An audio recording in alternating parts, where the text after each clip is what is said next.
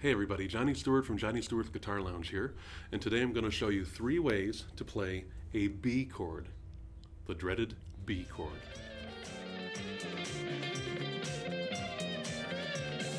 And I do just want to show you this pick that I'm using quickly here because this is a pretty special pick.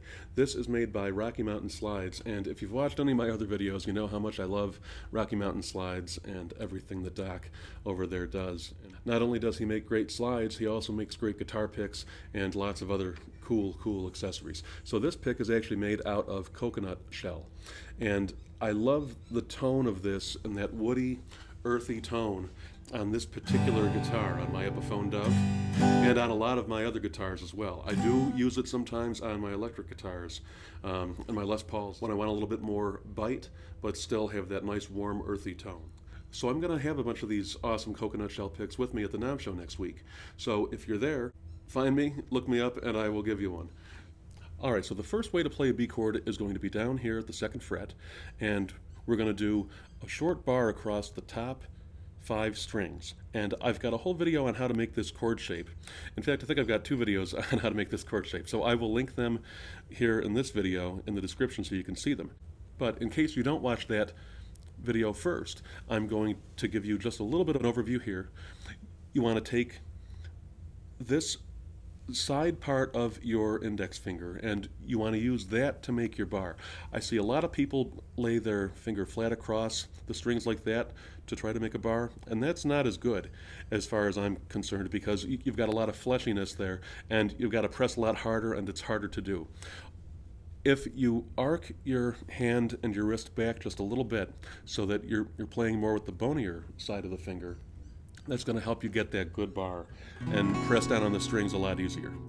So we'll go ahead and do that. Then we'll take our ring finger and we're going to make a shorter bar just across these 3 strings, and that is across your D string, your G string, and your B string. And we're not going to play the low E. That's going to stay right out of the chord. So it's going to sound like this. Now, it can be hard for a lot of people, myself included sometimes, to get this ring finger right in place there and be able to make that shorter bar and still get the high E string to stay open so you can hear that F sharp for the 5th of your B chord. And so what you can do is, if you're having trouble doing that, then at least for now, so that you can still play along and play a B chord and use that chord shape, you can add your pinky here in on your B string, still at that 4th fret. So you still want to make a bar with your ring finger, and you're going to be using your ring finger for the D and the G strings. But then you can put your pinky right there so you can still get that whole chord. See how it sounds the same? You're just helping yourself out a little bit by adding that pinky there if you can't get that to play with that chord shape with just the 2 fingers. Now for the second chord shape that I want to show you, we're going to move up the neck and we're going to go up to our 7th fret, and that is the B note on your E string. And something cool that I don't think I've mentioned in my lessons yet is, if you ever want to quickly remember where you are on the fretboard when you're playing, you can tell that based on your high E string and your low E string. So for this example, that's your E string, so that's your B note, that's your C, so that's your B, and that's your A, that's your G.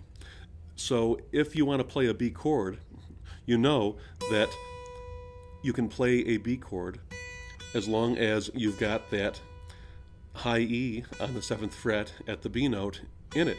So then you can shape your chord with the rest of your fingers around that. So for this particular chord shape, what I like to do is I like to make just a short bar using the pad now of my index finger across just the top 2 strings, so across your B string and your high E string.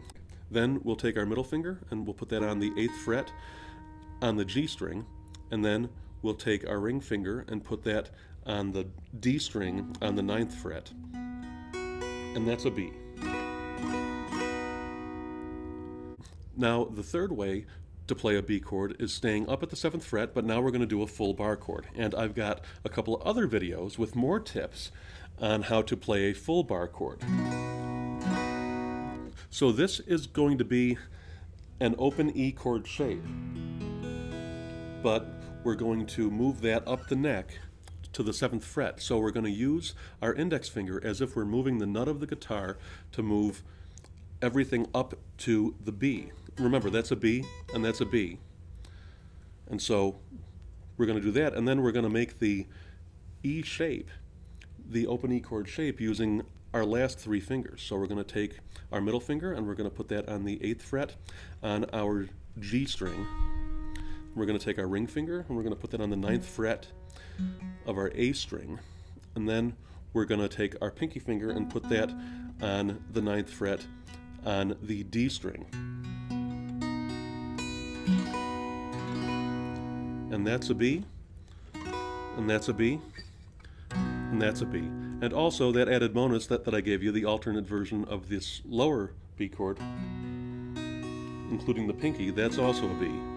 Well, alright everybody, I hope that was helpful, and I sure hope that you will enter my contest where you can win a free, personalized, live video guitar lesson. The drawing for that is going to be April 15th. I will leave a link right here below this video in the comments. Go ahead and enter.